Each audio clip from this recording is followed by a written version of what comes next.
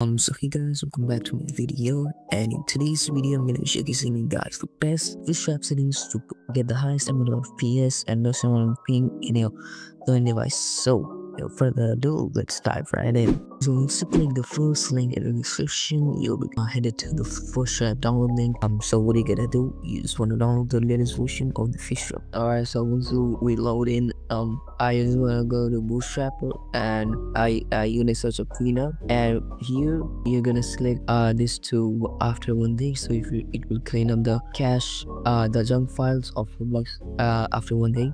You can also set it to 1 week or 1 month, but my recommendation will be 1 day, and turn all these options on. Then we go to fast links, and one thing about here, they added geometry, so you can just like move this dot icon to decrease the texture quality of the game. So this is a very good feature, so you guys can use. You can set it on the middle, so if you want the balanced graphics, my recommendation would be the best. And set your anti-aliasing quality to 1x, and turn this option on. It's up to you. If you want the quality to be lowest, then set it to on 1, but my recommendation will be like 4 or 5. You just want to set the rendering mode to automatic, because many games uses different render settings. So if you set it on a specific render, then you might not be able to play that game. Then we got texture quality, and you guys want to set it to 0 or 1 for the maximum performance. Then we got global settings, and up here the main thing is you just want to set this to 1, so you will get a little performance boost out of it. A frame rate is up to you.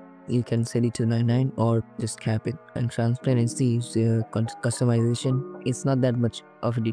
And you just wanna, and the next part is reduce motion. So you just want to turn this on, because it's gonna give you a little performance boost. And font size to 4x. You can also set it to 2x. It's your preference, and you just want to turn on VR mode. And after that, you just want to click save. Alright, so moving on to the results, I just can actually see that the toning texture are very bad. Like, look at the crash, but it looks like it is just an image, the flatted image build. It all looks like a flatted image build, and the leaves are literally flat.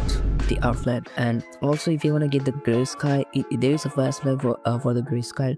I'll give it in the description if you want. And the water is like a bowl. Yes, it's colorless, and it's like a blue. And most of the textures are very bad. And if you are far from an object, for example a building far from me, if I get closer, it changes back to normal. But if I get far, it changes back to a very bad quality. That's it. Okay, that is actually gonna wrap up today's video. I hope you enjoyed. Make sure you will like and subscribe to my channel. And also, it's been a while since I last upload. I'm sorry, but there were exams for my final exam, so I couldn't upload. But now I'll be consistent because exams have ended. And and also join my Discord server. We're very close to 4,000 members, so I want to reach 4,000 members in my Discord server. So yeah, that's it. Thank you so much for watching. Make sure you leave a comment about the video, and see you in the next one. Peace out.